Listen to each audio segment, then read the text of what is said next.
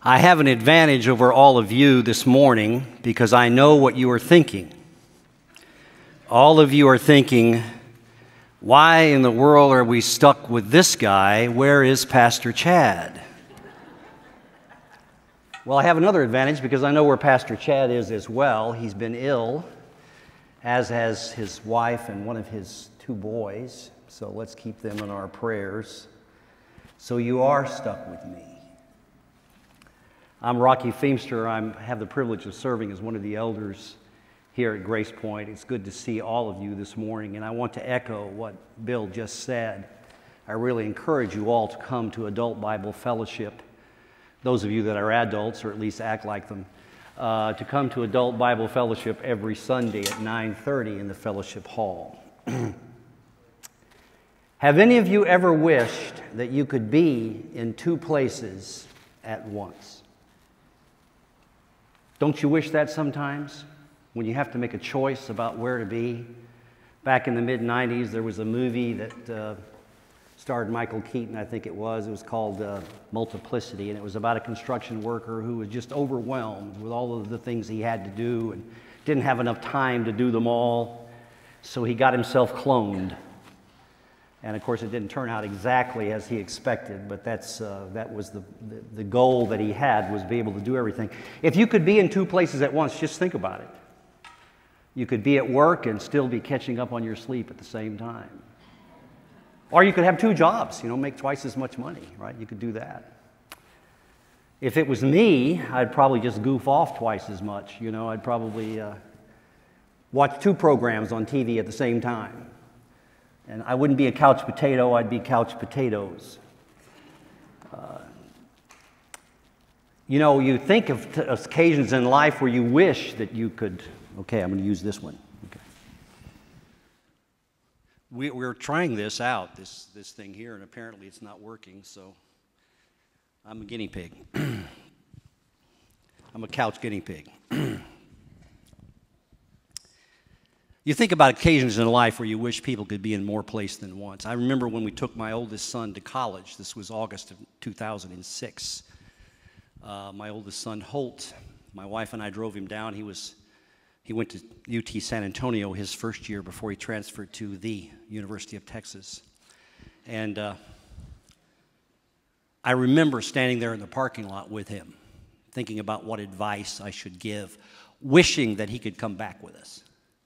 I wanted him to be there, but I wanted him to be home. And I'll tell you what the advice I gave him was, don't do anything that will embarrass your mother, and she embarrasses easily. I'm not sure he followed that advice, although we didn't hear about any other occurrence. But it would have been nice to have him in two places, right? I'll tell you a story on myself, which may make you think less of me. Some of you can't think any less of me, but some of you might. In 1975, the spring of 1975, I was in my second year of college at the University of Texas. And I was dating a girl who was a senior in high school in Corpus Christi Ray. Now, I wasn't robbing the cradle, she was only a year younger than I was. At the same time, my brother was a senior at Corpus Christi Carroll, and he was on the basketball team. And they had a special team that year. They were really one of the best teams, probably the best team that Carroll High School has ever had. They were rated second in the state. And of course, they made the playoffs.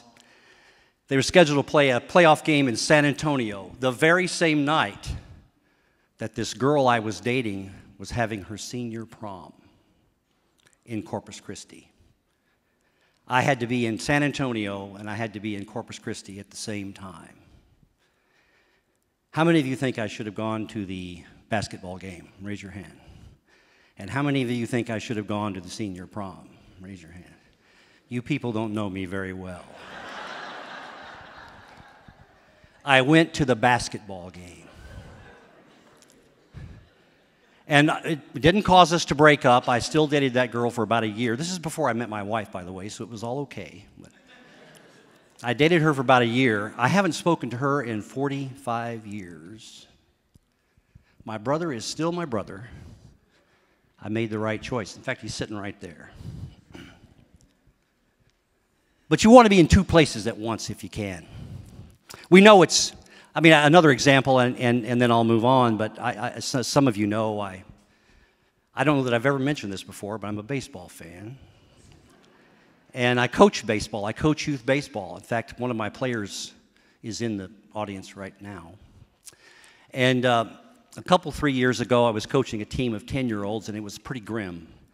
The league decided to favor me with 5 kids who had never, ever played before. And I had one kid on my team who could throw a strike. And I had one kid on my team who could play catcher behind the plate. And it was the same kid. Wouldn't it have been great for him to pitch to himself? Actually, it would have been great if I'd had 9 of that kid, to be honest. We know that it's not possible in the physical realm to be two places at once. Now, we can certainly have our physical body in one place and our mind in another. Many of you are in that position right now. I get it. But Jesus brings up this very subject with the disciples in our passage today. In this passage, he tells them that he is leaving, at least in human form. And why does he do that? We'll get to that in a minute. At its most basic, Jesus in human form, his body was limited as we are. He could not be two places at once. And so we read in the second part of verse 4 through 6, I did not say these things to you from the beginning because I was with you, but now I am going to him who sent me, and none of you asked me, where are you going? But because I have said these things to you, sorrow has filled your heart. So he says, where are you going? Well, nobody asked me that. That's a simple question. Why did nobody ask him? Well, some of you may remember, if you're really sharp, that in chapter 13, Peter did say, well, where are you going? But that wasn't really because he wanted to know where Jesus was going. That was because he claimed he was going to follow him. And that, you'll recall that famous passage where Jesus tells him, no, you're going to deny me 3 times before morning shows up. In this case, why didn't they want to know where he was going? Were they focusing on their own issues? Was there a lack of understanding about his plans? Probably both of those things. We know now what he was talking about. In the short term, he was talking about going to arrest and trial and imprisonment and torture and death on a cross. And in the long term, he was talking about resurrection and ascension to the right hand of the Father. That's what his focus is here. I'm going to be gone pretty soon. I'm going to be up there. You're going to be left down here. And then he says, sorrow has filled your heart. Well, why do you think the disciples would be filled with sorrow about that? Well, it's simple. Why was I sad that my son was leaving? They had come to rely on Jesus. They had come to love him. They had come to expect him to be there, to lead them, to direct them, to guide them. They certainly would miss him from an emotional standpoint. We all are familiar with that. We are all familiar with separation from somebody that we love. We all know that. Was it because they were confused about what would happen next? They were lacking a sense of direction. They were rudderless, if you will. They don't know what to do. Well, the fact is, they did know what to do. It's just that they didn't know that they knew what to do yet. And it kind of depends, I think, on your theory about, leaving. Is it a short-term or a long-term thing? In the short term, they would have been terrified to think that Jesus would be arrested and tried and crucified. In the long term, he's ascending to heaven to be with the Father, and that would make them feel better. Oftentimes, unfortunately, we focus on the short-term effects of separation. My sadness at my son leaving college, and of course I had 5 kids and they all went to college and they all left. It wasn't quite as bad with the others as it was with the first. Pretty tough when my daughters did, I'll admit that. But you get used to it, right? When I left to come to Dallas, and I'll remember it was tax day, April the 15th, 1981. I left Central Texas where I had been working, where I had lived for a number of years, to move to Dallas. That was a heartbreaking day for me. It was the best decision I ever made. At the time, it didn't seem like it. If you focus on the short term, you forget the long-term benefits. The best example of this is the death of a loved one. When a loved one dies, we all feel terrible about it.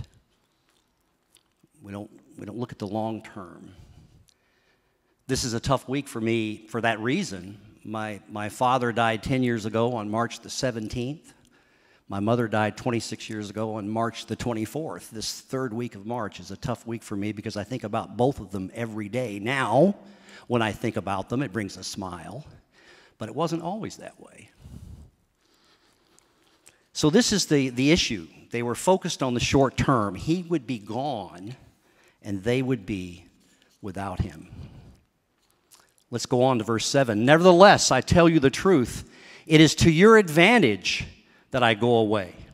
If I do not go away, the Helper will not come to you, but if I go, I will send him to you. As we indicated, it's natural to feel sorrow when someone leaves. And it's interesting what Jesus says about this. He says it's to your benefit that I'm leaving. Now, if you have a loved one who's got a terrible disease and is in the throes of pain and suffering and misery and is about to die, you almost always think, you know what, it'll be better for them when they actually pass on to glory, right? You feel that way. But you don't feel that way about yourself. It's not to your personal advantage that your loved one is gone because you'll miss them. It's just like, that when I separated from everything I knew in Central Texas, that did not seem to my advantage at the time. As I said earlier, that's the best decision I ever made. I met my wife, the best person in the whole world, and those of you that know her know I'm being truthful about that.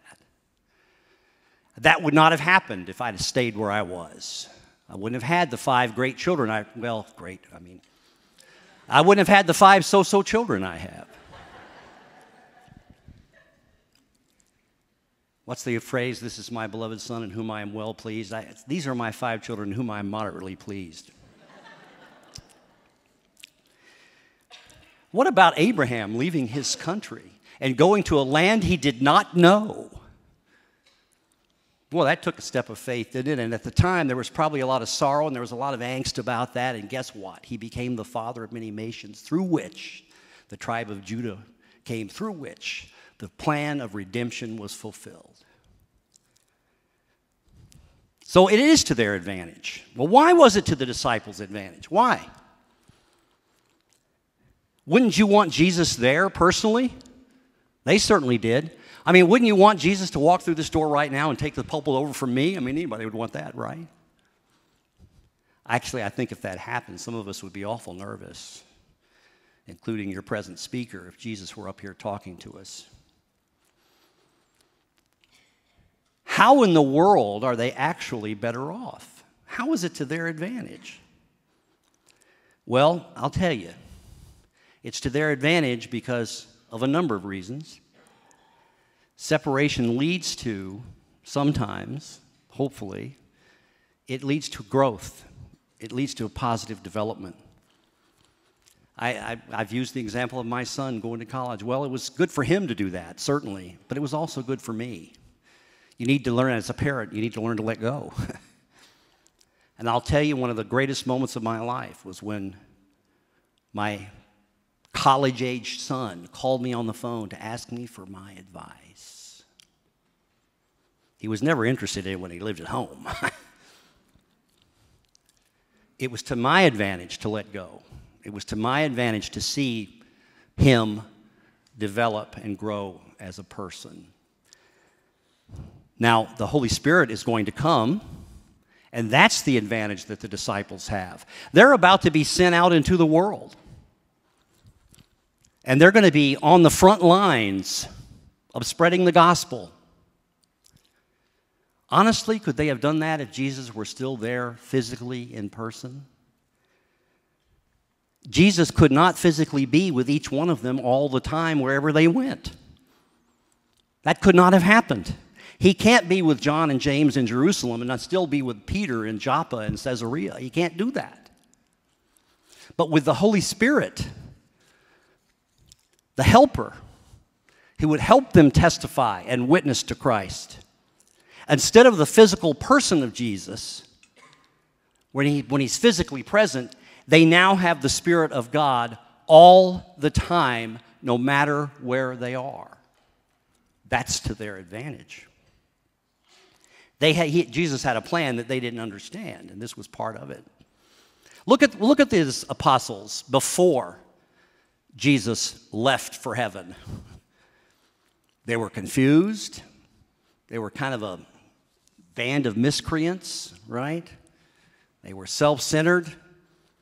Who's going to sit on your right hand when you come into your kingdom? They were selfish, if you will. They were not focused. After he left and the Holy Spirit came, they were bold. They were focused. They were completely sold out to the gospel. They were successful in spreading the gospel. If we emulate the instructions that Jesus gave to the disciples, if we were to do that, we would clearly be to our advantage. Jesus now in his Spirit, the Holy Spirit, can be with every believer all the time. That's to our advantage. If Jesus were still living on the world today, physically, I'm talking physically, people would follow him around and write down everything he said. You know, the scriptures already tell us that if you wrote down everything he did, the world couldn't contain all the books. Well, we now have the scriptures and the Holy Spirit to guide us as we read those. That's to our advantage. We now have a trusting, or we should have a trusting relationship with God. If Jesus were here in person today, if he'd lived on the last 2,000 years, what would we be doing? We'd be following him around, watching everything. It would be difficult to trust in God. We wouldn't be living by faith. We would be living by sight, which is backwards. It's to our advantage. The scriptures in 2 Corinthians 5:16 tells us, "From now on, therefore, we regard no one according to the flesh. Even though we once regarded Christ according to the flesh, we regard him thus no longer." That was Paul writing to the church in Corinth about Christ having gone to glory and his Spirit now pervading our lives. It's to our advantage we don't have the temptation or that temptation to walk by sight instead of faith. Jesus is now enthroned in heaven, and it's important for believers to understand that. His work was finished on the cross, and that was to our advantage. Let's move on to verse 8. "And when he comes, he will convict the world concerning sin and righteousness and judgment. Concerning sin, because they do not believe in me. Concerning righteousness, because I go to the Father, and you will see me no longer. Concerning judgment, because the ruler of this world is judged." I know many of you are shocked to hear when you come to church on Sunday morning that you're going to hear about sin, righteousness, and judgment. Unfortunately, there are many churches in the world today where you never hear about that. Well, this is what Jesus was all about, and this is what he told the disciples. He said, the Holy Spirit will come, and he will convict you of sin, righteousness, and judgment. I used to be a prosecutor. I practice law for a living now. When I first started as a lawyer, I was a prosecutor. My job was to prosecute persons accused of a crime. And the ultimate goal was a conviction, a finding of guilt. I used to say I was putting them in, I wasn't getting them out. Well, the word here, to convict, in the original Greek is a little bit different. It does mean a finding of guilt, but it also means to expose or to refute or to convince.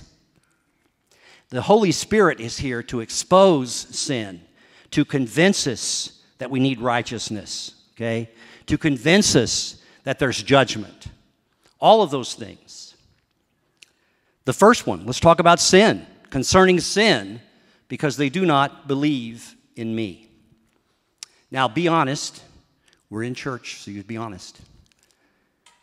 When you hear the word sin, you're thinking about stuff like, well, murder and lying and thievery and sexual sin of all kinds, things like that. That's what you're thinking of. Or maybe the 7 deadly sins. I once tried out for a game show, and one of the questions that you had to answer was, what are the 7 deadly sins? Well, there's sloth, pride, anger, gluttony, greed, lust, and envy. I'm intimately familiar with many of those, as some of you are. Well, those sins, that's what you're thinking of when you hear sin, but that's not what Jesus talks about here. That's not what he says. He says concerning sin, because they do not believe in me. If you ask the man on the street, what is sin? What's he going to say?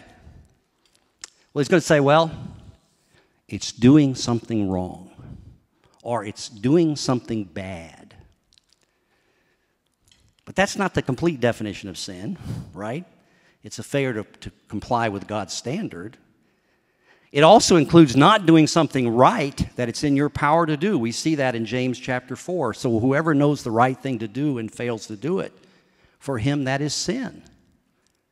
But that's not what Jesus mentions here at all. He's not talking about the sin of murder, as bad as that is, or the sin of adultery, as bad as that is, or the sin of lying or thievery or coveting or any of that.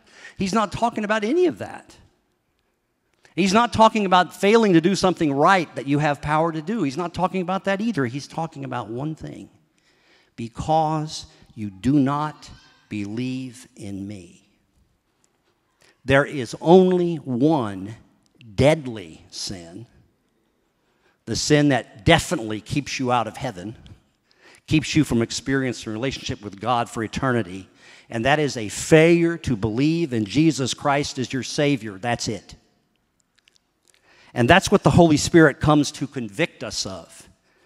You know, many of you have heard the scripture. It's in Luke chapter 10 that the deadly sin is to blaspheme the Holy Spirit. And we know in John chapter 15, we just read that here a couple of weeks ago, that the Holy Spirit will bear witness about God, about Jesus Christ. The deadly sin is a failure to believe the Holy Spirit about the person of Jesus Christ. Not believing in Christ is the deadly sin. Rejecting that message is calling the Holy Spirit a liar. He's blaspheming. Now, that's not a popular thing to say nowadays in our culture, that you have to believe in Christ. You know, we have this universalist view, I think, in our culture that, well, it doesn't really matter what you believe as long as you believe it. Well, it does matter what you believe, at least according to the Bible. The Bible tells us that you have to believe in Jesus Christ as your Savior. You have to do that. If you don't, you're condemned. We see that in John chapter 3, verses 17 and 18. For God did not, and we all know John 3:16. I mean, even non-believers can quote that one. Let's talk about the next two. For God did not send his Son into the world to condemn the world, but in order that the world might be saved through him. Whoever believes in him is not condemned, but whoever does not believe is condemned already, because he has not believed in the name of the only Son of God. There's two parts. If you believe, you're saved. If you don't believe, you're condemned. I didn't make that up. That's in the Bible. That's what the scriptures tell us. The only thing that brings eternal damnation is not believing in Christ's provision for your salvation. That's it. Now, don't misunderstand me. That doesn't make other sins okay. You know, once you're saved, the Spirit is in the process of sanctifying us, and we are to avoid sin. We're to become more and more like Christ if we can. I'm not suggesting that it's okay to commit any other sin. That's not it. And, you know, Paul talks about that a lot. But the Holy Spirit convicts the world of sin, and the sin that he convicts the world of is a failure to believe in Jesus Christ. If you feel the tugging of the Holy Spirit to accept Jesus Christ as your Savior, you have to make a choice to do that. The Holy Spirit's work of the Holy Spirit is to convict the world of sin. The second thing is of righteousness in verse 10. Of righteousness, because I go to the Father, you see me no more. We talk about this, you know, and a good example is in John chapter 11, the story of Lazarus and Jesus raising Lazarus from the dead. You remember that story. Lazarus dies. Jesus sort of tarried for a few days at some other location after he heard that Lazarus was sick, and Lazarus dies. And so Jesus comes to Bethany, and Martha runs out to meet him, and she says, Lord, if you had been here, my brother would not have died. And what does he say to her? He says, I am the way and the truth and the life. I am the way and the revelation. Do you believe this? That's the question of the hour. Do you believe this? Of righteousness, because I go to the Father. Well, what is righteousness? You know, many of you can look around the room and you can find a man or a woman in the room and you can say, well, you know, that's kind of a righteous person. Because why? Why do you think that? Because of the way they act or the way they talk? Is righteousness a lack of sinning? Is it always doing the right thing? Is it a particular standard of behavior that you must follow? Well, that's an issue because the right thing has changed throughout history and throughout different cultures in the world throughout time. You know, cultural and geographical norms determine what is righteous in particular areas of the world. There are varying standards of behavior, varying standards of righteousness that have been established by men today. We've reached a point in our culture where if you say certain things, people think you're not righteous. And you may not be. I'm not even arguing with that. I'm just saying that's sort of the standard now, what you think or what you say. I'll give a personal example. In 1984, I was lucky enough to visit Israel. I went with a group from a church that I was attending. And we were talking about separation earlier. One of the fellows that went with me on that visit to Israel, he died this week. His funeral is tomorrow in Louisville. Went to Israel. We went to Nazareth. We went to the Church of the Annunciation, which is the location, they will tell you, where Gabriel appeared to Mary. I don't guess they really know, but if you go to Israel and there's anything that claims to have any kind of connection with the Bible, there's either some kind of synagogue, church, or mosque built on top of it, you know. So there's a church there. And as you ascend the hill to go to the church, there's all these billboards along the side of the road that were put there by Muslims who try to convince Christians not to visit because there's only one God and his name is Allah, which is, of course, not true. There is only one God, but he's a Trinity. And that's what they claim as, well, you're claiming there's more than one God because you believe in the Trinity, and Jesus is not the Son of God, etc., all of that. So they try to dissuade you. Well, we went anyway. We went up there. And in the Church of the Annunciation, it's a beautiful church. I can't remember what particular sect it was run by an Orthodox group, and I can't remember what particular sect it was, but they had icons all over the wall, and there was an altar, and there were candles burning, and it was a beautiful place. And I was walking around looking at the things with my hands in my pocket. And I noticed that the leader of our tour group was over there in the corner with the guy who ran the church. And then the leader of the group came over to me and he says, you're going to have to leave unless you take your hands out of your pocket. I was somehow disrespecting the church because I had my hands in my pocket. That was a standard of righteousness that I had no idea about, and certainly was not within my contemplation to disrespect the church. I'm sure my picture's on the wall there somewhere, and I can't go in now when I go back. Well, that's just an example. I mean, it seems foolish, doesn't it? But to them, that was a serious thing. You cannot be righteous enough. We measure righteousness by comparing our behavior to others. I'm better than him. I wouldn't do that. Well, guess what? Somebody else is saying the same thing about you.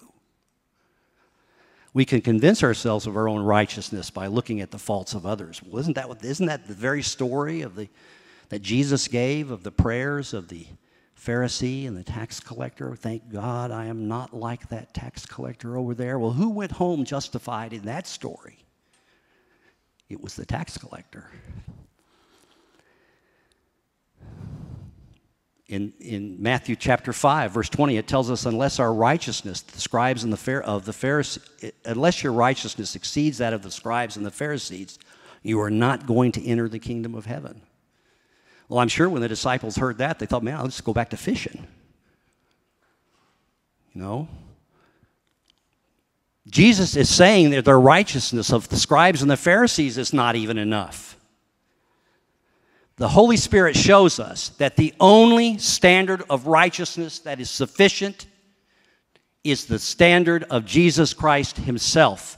The ascension to heaven by Jesus shows that he perfectly fulfilled his Father's will, and he had proven himself righteous. Nobody else is in that category. The Holy Spirit convicts us of righteousness by showing that the righteousness is not of men, but of Jesus Christ. The only righteousness that God the Father will accept is the righteousness of his Son, Jesus Christ. He has to take our place at the judgment.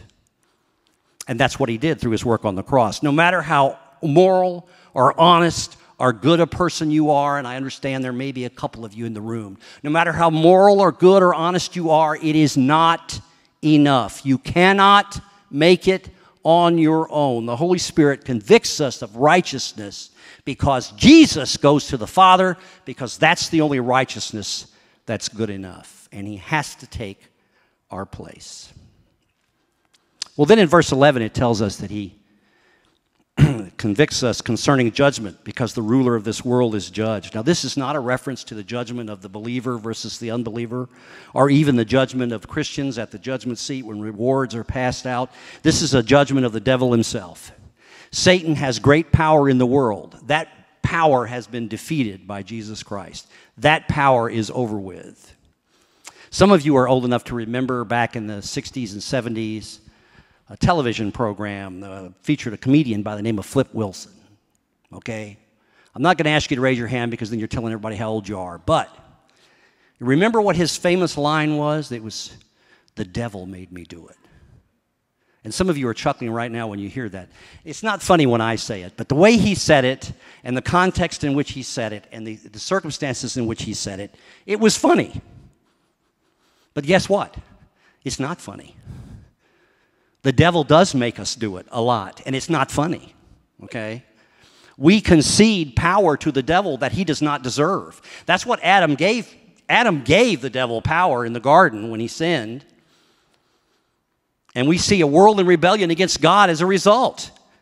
People all over the world, in every place around the globe, they fail to acknowledge God. They even mock God.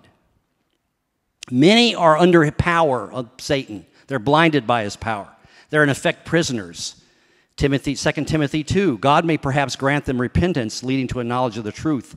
They may come to their senses and escape from the snare of the devil after being captured by him to do his will. One day that'll be resolved. We will live in a world that God intended. The lion with the lamb, streams in the desert, rivers in high places, no physical maladies. You've heard all of that in Isaiah chapters 11, 35, 41. Revelation 21, he will wipe every tear from their eyes, and death shall be no more, neither shall there be mourning, nor crying, nor pain anymore, for the former things have passed away. All of that is coming. And what does that mean now? What it means now is we don't have to be under Satan's power. We're not perfect. I'm not suggesting that. We can't be perfect. But we should be advancing toward that goal of being like Jesus Christ, of emulating Jesus Christ. We don't have to be in bondage to corruption and to evil thoughts and actions. The power of Jesus Christ through the Holy Spirit has saved you. If you believe in Jesus Christ as your Savior, he has died for you, and you should not allow Satan to have control of your life. And we need to try to reach other people that are that way, that are under the control of Satan, under bondage, and tell them, look, Jesus died for you.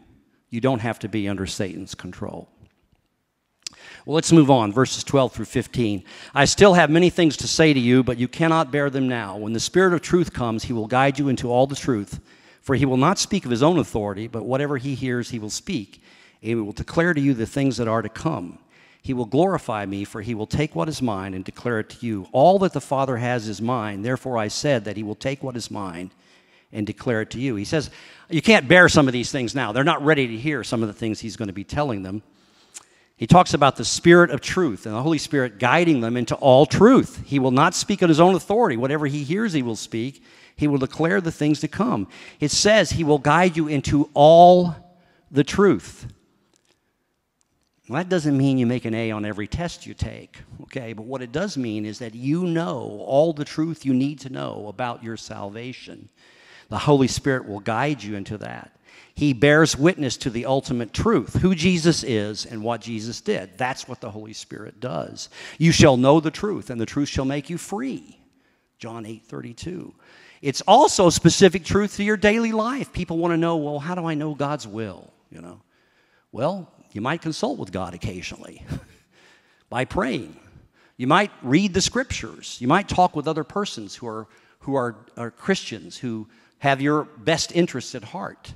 You might listen to what God is saying to you. The Holy Spirit will never guide you incorrectly, and He will certainly never guide you in a way that's contrary to the Word of God. He talks about glorifying, and the Holy Spirit glorifies Jesus Christ. He takes what is mine and declares it to you. He's just telling the disciples, what the Holy Spirit puts in your heart is from me. Just another example of the Trinity. What the Holy Spirit puts in your heart is from me. All that He declares is from the Father's mine. If I take what is mine and declare it to you, the Holy Spirit is bearing witness to us about Jesus. If you ever in your life receive any truth from God, and I hope you have, and I hope you continue to do so, it's because the Holy Spirit gave it to you. It's not because you're smart. It's not because you're good. You may be smart and you may be good, but that's not the reason. The reason is because it came from the Holy Spirit. The Holy Spirit glorifies Jesus because He speaks with the authority of God Himself. He takes what Jesus did, He declares it to you. When Jesus says, all things the Father has are mine, what does that mean? It means He's the Son of God or He's crazy. I mean, that's crazy talk, isn't it? All things the Father has is mine. Well, He's the Son of God. That's what the Scriptures tell us.